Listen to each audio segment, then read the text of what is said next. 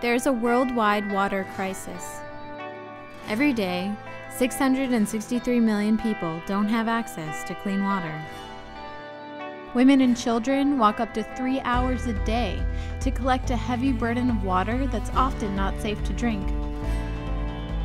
The water crisis affects everyday life, and it keeps one generation after another trapped in poverty.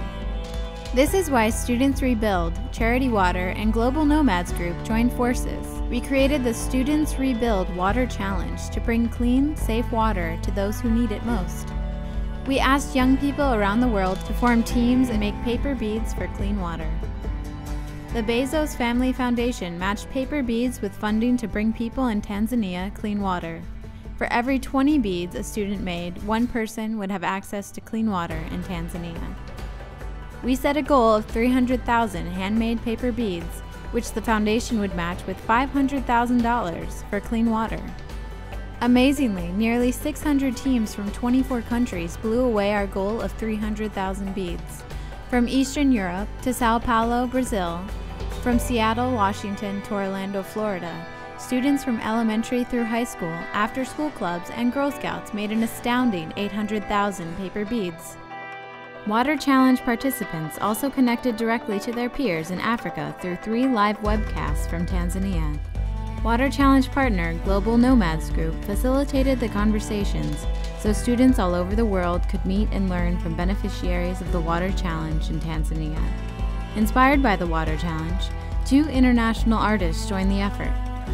Renowned artist Vic Muniz volunteered his time just as he had with the Students Rebuild Paper Cranes for Japan Challenge.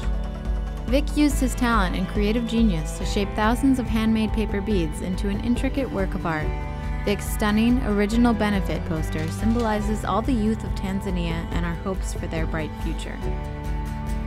International designer Anita Kwanzaa also generously gave her time and talent to support the Water Challenge. She created a dramatic collar and dress using paper beads made by students for the Water Challenge. Charity Water is using the $500,000 raised by the Water Challenge to build 57 new clean water projects, which will serve nearly 19,000 Tanzanians. We thank the thousands of young people who took action and saw change through the Students Rebuild Water Challenge. Because the water crisis affects everything: education, health, poverty, and especially the prospects for women and children, the Students Rebuild Water Challenge means more than clean water. It means opportunity and freedom to go to school, to get an education. Water changes everything. Learn more at www.studentsrebuild.org/water.